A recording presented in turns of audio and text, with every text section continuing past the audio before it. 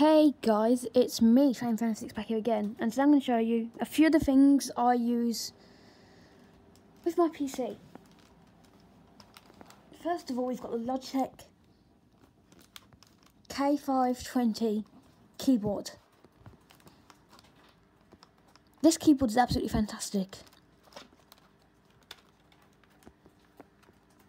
It only takes two AA batteries, that's if I can get the cover open. And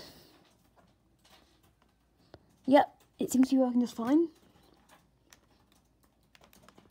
In there's like a little space where you can store the USB. I think it's pretty unique in itself.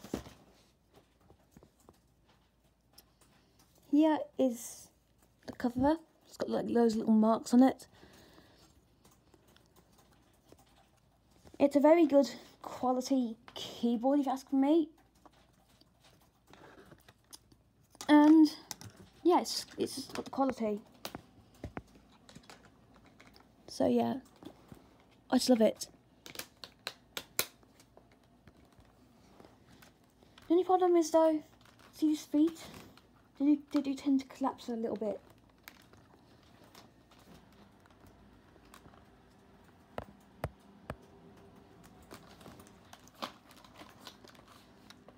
So, yeah, one of the rubber feet is missing, but it still works very well.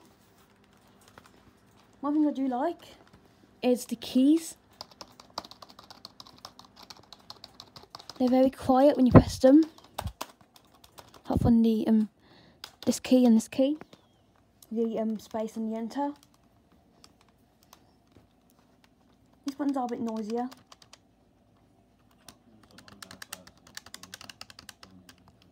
Yeah, it's a very nice little keyboard.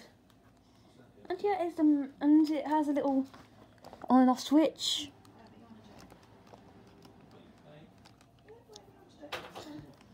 The green LED means it's fully charged. It's got a lot of charge left in it. And it's just a very good keyboard all round. And you have, this is an older model because it's got the Windows 7 logo. Like the old Windows logo. Anyway, this is the mouse I use. This is a HP Z or Z 7300 wireless mouse. The only thing it's missing is its pair button, but it's still a fantastic little mouse. It's comfortable to hold. The sensor on this thing is surprisingly quite good. It's a very good all-round device.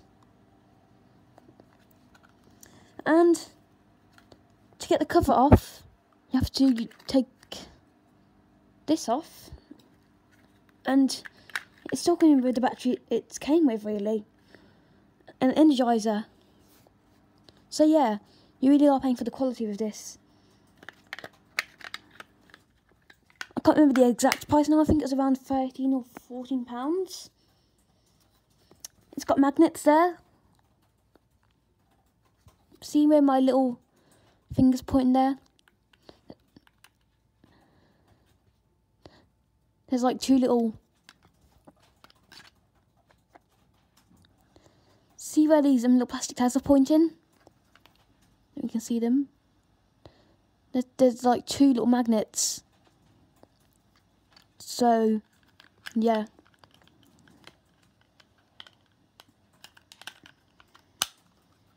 It's fantastic, really.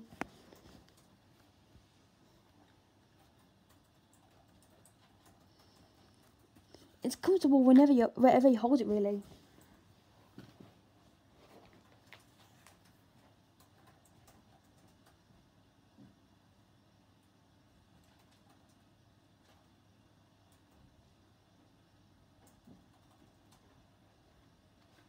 So now I'll bring in the laptop. There we are.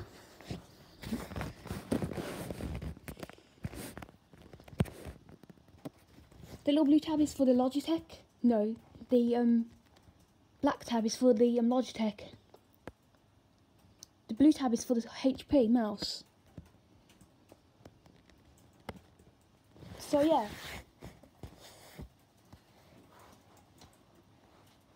We're going to turn them both on. You turn them on both the same way. Little blue sensor. Just works straight away, really. Hang on, let's see if I can get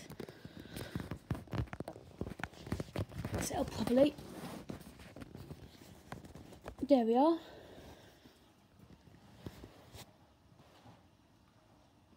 We're going to zoom in a little bit. Actually, no, that wouldn't work. This mouse works very well on carpet. It works well on all surfaces. And I'm going to test it out now.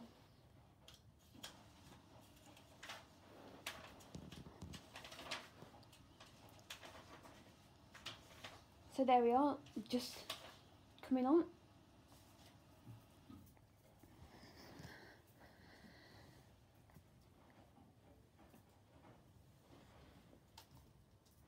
Still takes a while to load. Oh, I forgot to turn the keyboard on.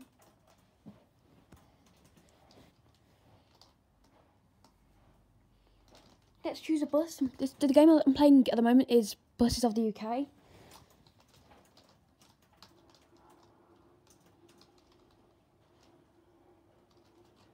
Yeah, you have to wait a little bit for the game to load.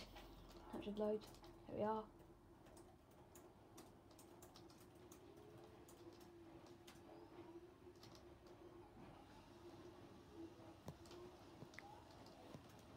Oh. Yeah, but you can see how responsive it is.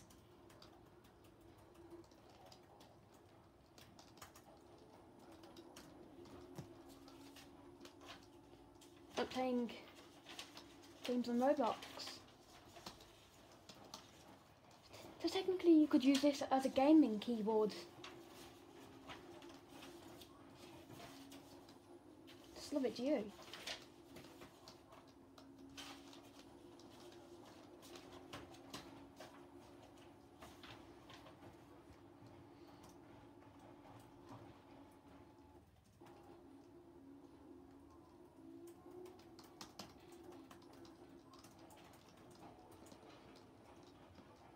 Nothing we just went past was the knock down traffic lights. It is just for decoration, really. See what I mean about the feet collapsing? That's the only con I have about this keyboard. Apart from that though, it's a fantastic keyboard.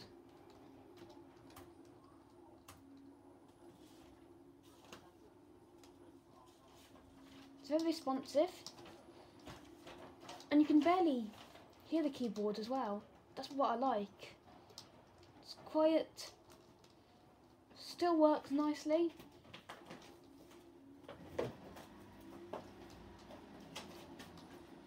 Excuse my terrible driving, by the way.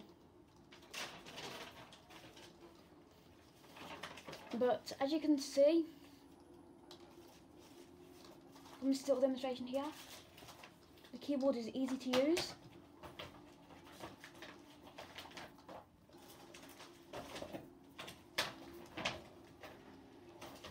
Works extremely well. I just love it. That. Look how smooth it is. It's much more comfortable than the laptop as well. Even though the laptop is nice. It does have a nice keyboard. So that's why I use a K520 keyboard. Anyway, I'm losing control of the vehicle now. And that will be it, guys. Thanks for watching and bye for now.